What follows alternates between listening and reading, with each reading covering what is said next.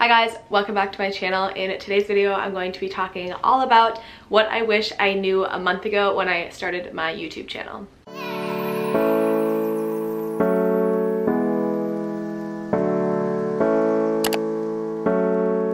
So as the title suggests, I kind of just wanted to sit down and talk to you guys about what I wish someone told me before I started my YouTube channel and any advice for people out there who are thinking about starting a channel or maybe who just did or anything of that nature. I have some notes written down, I have my coffee, and we're just gonna sit here and chat. I hope this video is super helpful. Please subscribe. I'm really trying to get to 250 subscribers before the end of the year. So if you could subscribe, that would mean the world to me. But yes, okay, let's just start chatting. So number one, and probably the most obvious, but also like I just want to say it again, it's going to be slow. And I mean like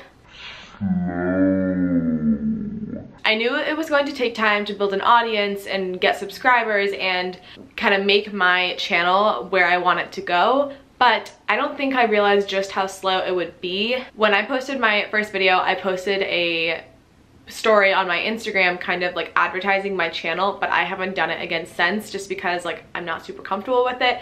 But regardless, I think I knew that it was going to take a while, but I didn't realize that like just because you post your first video and maybe you'll get a subscriber or 2 subscribers or like 10 views or 100 views, whatever the case is, doesn't mean that your numbers are going to consistently increase. So like for example, there's one video on my channel that has over 500 views and it's my most viewed video, but videos I posted after that aren't doing as well. So just because one video does really well doesn't mean all the content that you push out after that will do as well. I don't know if that makes any sense, but basically what I'm saying is your growth and your views and your subscriber rate won't be super steady. It could be super stagnant, and that's something that you just need to understand and accept going into making your channel. Another thing on top of that is you need to be making content that you actually enjoy. If you wouldn't sit down and click on that video and watch the video that you're posting, then no one else will either. There was a video I filmed and I was like, this video is boring, it's not fun, it's not enjoyable, and even filming it I didn't have fun. So I was like, why am I gonna put this out there, hope it gets views, and show something that I'm not necessarily proud of? So for example, my first video that I posted was a vlog. It was like a Sunday evening, spend the evening with me type of vlog. And I went into the mindset that my channel is going to be vlogs. I'm going to vlog my life and people will want to watch it. But like thinking back, no one wants to watch my life because they don't know me. Why would someone click on my video on the internet when they can watch a vlog of someone who has millions and millions of subscribers? Just stating the obvious, no one cares what I'm doing on a Sunday night. Like they don't know me, they don't know my life, therefore my Sunday night has no meaning or value to someone who's watching my channel for the first time. So I'm just putting it out there, vlogs are not gonna get you views. I'm not saying don't do vlogs, because like for example, I will still vlog and I enjoy it. I think it's fun and I think it's cool to have those memories for myself even, but they're not going to really boost your channel, or at least it's hard for them to boost your channel, so just keep that in mind when you're making your videos. Another thing that I want to say and put out there, and I'm sure again a lot of you know this, but I'm just going to say it anyway, is do not compare yourself to others. If you see a channel that posted their first video on the same day that you did and they have more subscribers or more views than you do, doesn't mean that your channel is any less great than theirs is. I have caught myself so many times comparing myself to other YouTubers or small YouTubers, and I'm like, well, why isn't my channel taking off? But like, I've only been doing this for a month. Actually, when I'm filming this, I think it's been like a couple days less than a month. So it's gonna take time. Like I said at the beginning, this is a very, very slow process, and I have kind of needed to accept that, stop comparing myself to other YouTubers, and just focus on my own channel. If you focus all the time that you are comparing yourself to others into your own work, then you're just gonna better your channel in the long run. Next thing that I want to talk about is all about editing and thumbnails. When I first started my channel, I had a terrible intro. I wouldn't even really call it an intro. It was just like a name card at the beginning of my videos that said my name and said what the video was.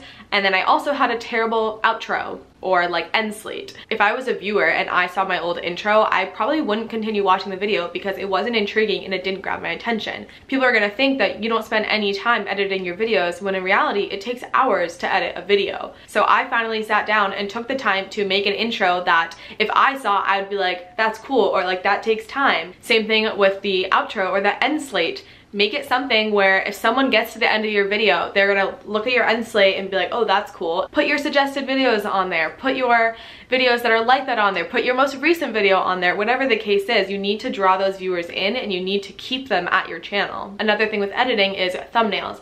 When I first started my channel, I was doing a collage of 4 different pictures for my thumbnail, and I do still think I'll use that style sometimes, but I have kind of transitioned into doing like one main picture, just because I realized in the collages you couldn't really see what the video was going to be about. And although like using one picture does limit your ability to show what the video is about, I think it just draws attention into your video. If there's a picture of me that's this small on someone's computer, then like who cares? No one's gonna click it. But if someone sees me smiling or holding up what I'm talking about or something like that in the thumbnail, then people might be more likely to click it. So this could differ a lot throughout channels, and it might just be my case that I've noticed that the thumbnails that have just one picture have worked better for me. But regardless, whatever the case is that you find works for you, spend time on your thumbnails, make them look nice, make them look professional, and make them be something that you would click on if you saw the video on your For You page. Not For You page, that's TikTok, on your homepage. Last thing I wanted to talk about is the entire YouTube algorithm.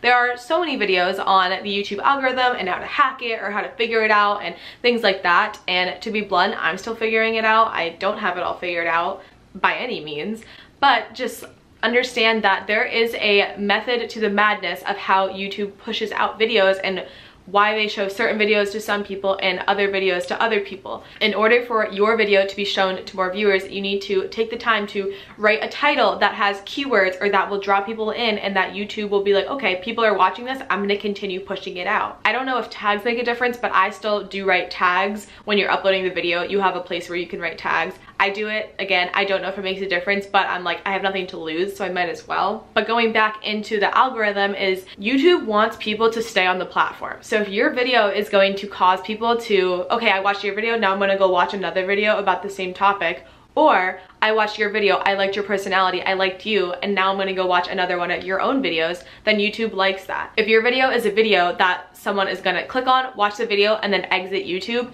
then YouTube is not gonna push it out as much. So really try to draw viewers in and keep them on the website or app or whatever they're using. I know that was a very quick and probably confusing conversation of the algorithm. I am more than happy to make another video about the whole YouTube algorithm if that's something that people are interested in. Again, I'm still definitely figuring it out. I don't have it figured all out clearly, but regardless, I think that understanding the algorithm is super, super important in order to grow your channel. But yeah, that was basically everything that I wanted to talk about in today's video. Sorry, I keep doing hand motions, it's just how I talk. But I really hope that this video was helpful and maybe inspired someone to either start a channel or just to know what to expect when they start a channel, or maybe someone out there watching this already has a channel, and in that case, I wish the very best for you. It would mean the absolute world if you could subscribe. I'm really trying to get to 250 subscribers before the end of the new year. So if you could subscribe and like this video down below, then I would be very, very happy.